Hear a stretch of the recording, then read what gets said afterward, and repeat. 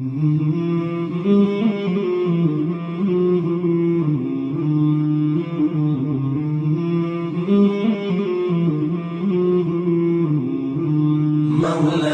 صل وسلم دائما أبدا على حبيبك خير الخلق.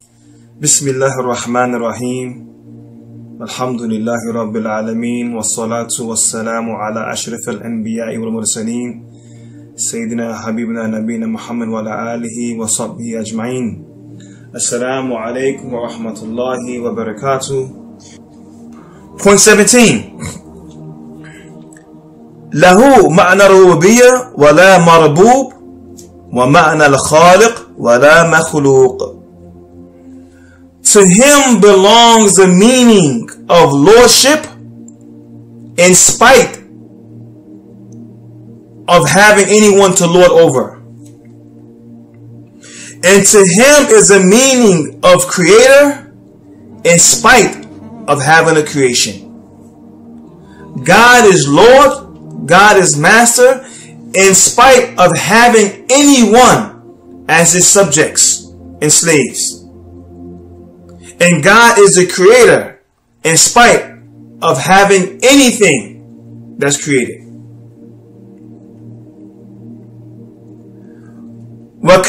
Next point, 18. وَكَمَا أَنَّهُ مُحْيِي الْمَوْتَى بَعْدَمَا أَحْيَا استحق هذا اسم قبل إحيائهم كذلك استحق اسم الخالق قبل إنشائهم. And like that, he is the one that gives life to death after they had life. God is the one that will give life to the dead after they had life, and still deserving of this name even before they had life in the first place. God is the one that will resurrect the dead and give life to the dead. But he is deserving of this name of the resurrector, or the one that gives life to the dead, even before they were ever had life in the first place. كذلك استحق اسم الخالق قبل إنشائهم. And just like that, he is deserving of the name of the Creator even before their creation.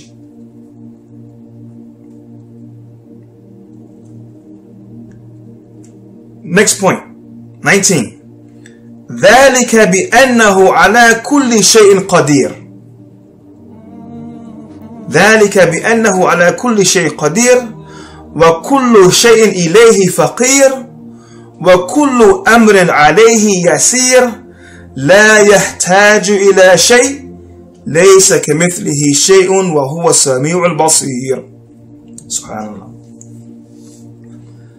Brothers, this Aqeedah, this belief of the Muslims is so pristine and so pure.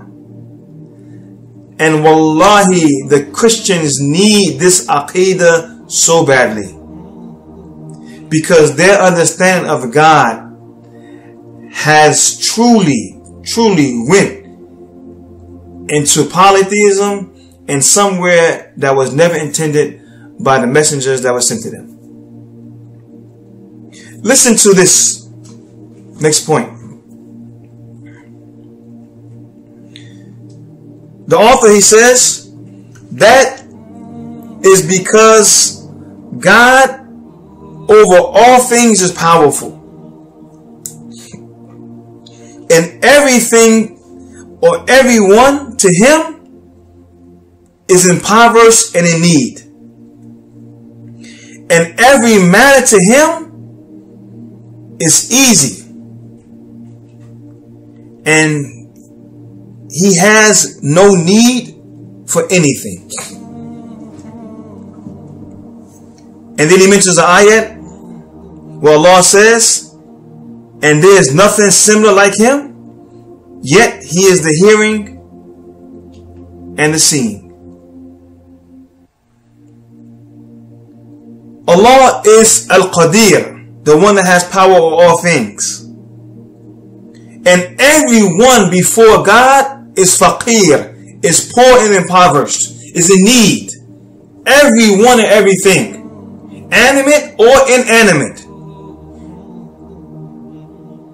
human or jinn, peasant or king, king or prophet, the least of the prophets to the least of human beings. All of them, all of us, everything before God is impoverished and in need. And in particular, when we look at the Christian theology, this includes Jesus alayhi salam as well. Peace be upon him. Jesus was in need, was he not? Are we not going to testify to the fact that even the Bible shows us that Jesus was in need?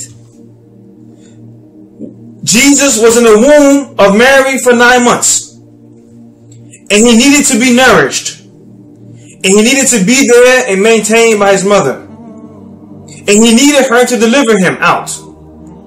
And then he needed to be circumcised. And then he needed to be educated. And he needed to be fed and raised and brought up. And then when he's older and he began to preach the message and he was opposed, he needed help. He needed someone to defend him. He prayed to God because he was in need. He cried to God because he was in need. He took shelter and help from God because he was in need. This is all testifiable to the passages of the Bible and the New Testament about Jesus. And then according to the New Testament, ultimately, he's killed and cried to God and asked God, why have thou forsaken me? Prior to. Now the Christians will tell us that this is part of prophecy and whatever they make it to be.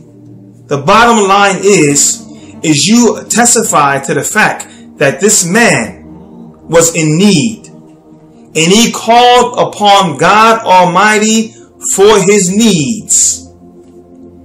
How dare then you turn around and say the one that was in need and the one that called upon God is God himself? How can we say this? How? And we're going to see how this is impossible in a follow example. We looked at this point earlier, that to God is the meaning of lordship. God is the Lord, in spite of having anyone to lord over. And to God is the meaning of creation, is the creator, the meaning of the creator, in spite of having the creation. If lordship belongs to God and the status of creator belongs to God, how then can we remove this from God and put God in the opposite category of being marboob and being makhluq? By calling God Jesus, you have now dethroned God, and instead of God being Lord, he's a slave. And instead of God being a creator, he's a creation. This is what happens when you call God Jesus. How can you do that? How can you in your mind fathom that God can be a man without committing blasphemy against God? Is God a slave? Is God created? Is God someone that's in need? Also, this idea of God being Lord it means that worship and devotion is due to God alone. So by making God into Jesus, by calling Jesus God or God Jesus, now you're saying that God is a slave. And God, instead of being the one that receives worship, is now giving worship. How can we do this without realizing that this is blasphemy?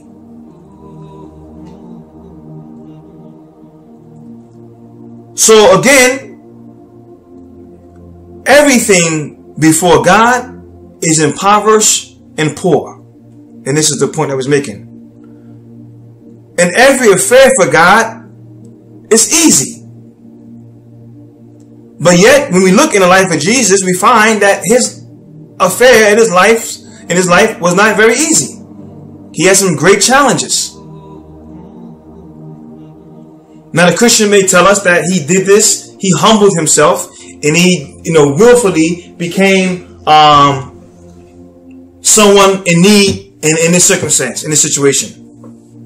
But again, this is dethroning God and attributing to God something that is completely unbefitting and unacceptable to address God as. And the author, he says, and God is in need of nothing. God is in need of nothing. La yahtaju ila shay. That he has no need for anything. Did Jesus have a need? Yes, he did. And if you begin to tell us that, well, this was a human aspect of Jesus, this was a human aspect of God. Is there a human aspect of God? Since when? The incarnation? This is a doctrine that you have fabricated against God Almighty. This is a doctrine you have fabricated against God Almighty. And we say, Subhanallahi amma yasifun. Glory and exalted is God above what you have ascribed to him. The Christians have a serious problem with the Muslims because they tell us that if God wanted to become a man, why can't he become a man? How can we limit God? How can we tell God that he can't do? This is the argument of the Christians to the Muslims. The Muslims, our response to them, and please listen carefully, our response to them is that indeed, in fact, we do limit, not God, but we limit what we say about God. Because God has gave us a standard by which we understand him, and we cannot bring him below that standard. He's God, and we cannot begin to attribute and affix attributes and qualities to him that will make him ungodly. So when the Muslims say God can't, because we do say God can't, we say it. For instance, God can't be ignorant. God can't be deaf. God can't be blind. God can't be weak. God can't be dead. Yes, there are things that we say that can't about God. But when we say that God can't do these things, we're not saying it because we are limiting God. We are saying it because we are exalting God. We are not expressing this out of limitation. Rather, we are expressing it out of exaltation. We say God is too great to be weak. God is too great to be deaf. God is too great to be blind. God is too great to die. Do you understand? It's a big difference. But because the Christians have adopted this idea that God can be weak in these things, this blasphemous polytheistic idea, then they say anything about God. And the Muslims say, stop. You have to stop. But we say God can't, out of exaltation of God, out of the greatness of God, out of the magnanimous of God, out of the divine qualities that God have, can never be subject to human frailty. And out of this articulation is why we say there are things that God can't do. God can't desist from being God. So this is what we want the Christians to understand when we limit what we say about God Almighty. Point number 20, and we're covering 30 points and then we're close. The author, he says, خَلَقَ خَلْقَ بِعِلْمِهِ, that God, he created the creation by his knowledge. God was well informed about his creation and how he created them. And this goes against the idea that the Christians hold that God needed to become a man so he can sympathize with us, so he can feel our pain. He can feel, this is what you hear from Christians. God took on this form so he can identify with human beings. He can feel our suffering. He can feel our pain. You think God needs to become a human being and humiliate himself to the point of death to feel our pain? God knows us better than we know our own selves. God knows what we will say even before we knew what we would say. So to say that God needed to assume an incarnate body and experience in nature so that God can feel us, this is fallacious and blasphemous. And it goes against the Bible itself. It goes against the Bible itself. For you have a verse in the Bible in Psalms. In Psalms. It says, you have searched me, Lord, and you know me.